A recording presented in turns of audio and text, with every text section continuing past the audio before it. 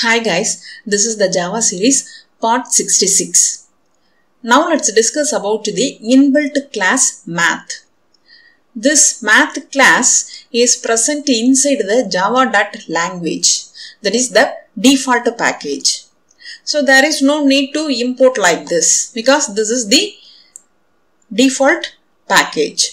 Okay, with the help of this inbuilt class, we can find the largest number among two numbers and the square root of the number and the power of the given numbers and log base 10 of the given number and so on. Okay, let's see this example. Here I have created the class. Class name is math.eg.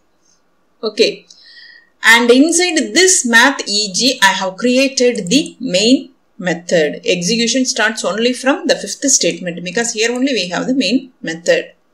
And here I have created two variables x and y. Okay, x data type is double and y data type is double. Okay, I have initialized. X value is 4 and y value is 2. Okay, here I have used the inbuilt method max. This method is present inside the math inbuilt class. Okay, and this inbuilt math class is the static class. We have already discussed about the static class. So what is the usage of static class? There is no need to create any object for this class to call the methods which are belongs to that class, isn't it? So here I have used the class name directly to call the methods which are belongs to that particular math inbuilt class.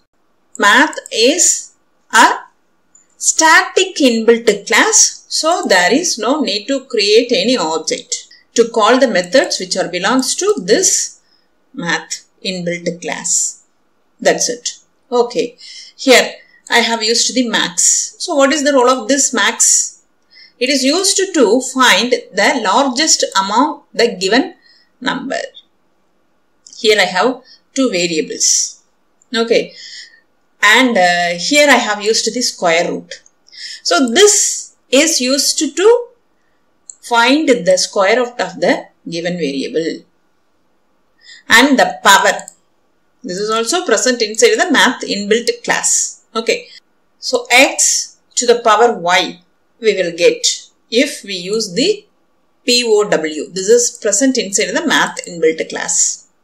And if we want to find any log value, we can use the log inbuilt method which is also present inside the math static class. Okay, and here this log is used to find the value of y. Okay, and this is also the inbuilt method. This method is used to find the log base 10 of the given variable. Likewise, this is used to find the log base 10 of y variable value. That's it. Okay, so inside the math static inbuilt class, we have so many inbuilt mathematical methods. So we can use these methods. Okay, I hope you all understood about the math inbuilt class. Okay, this is present inside the default package Java.language. Okay, now let me execute this one. So first, this is the output for this one. So largest among 4 and 2. Which one is the largest one? 4. So we got 4 here. Okay, and square root of the y, that is square root of 2. This is the result for the 14th statement. Okay, and power of x comma y, that is x to the power y. X value is 4, y value is 2. Okay, that's why we got this result. Okay, and log of x, that is log of 4 returns this value, and log of y, log of 2 returns this one. Okay, here log base 10 of x, that is log base 10 of 4 returns this value, and log base 10 of y, that is log base 10 of 2, returns this value. Okay, we have completed this session. If you have any doubts, drop the message on the comment section.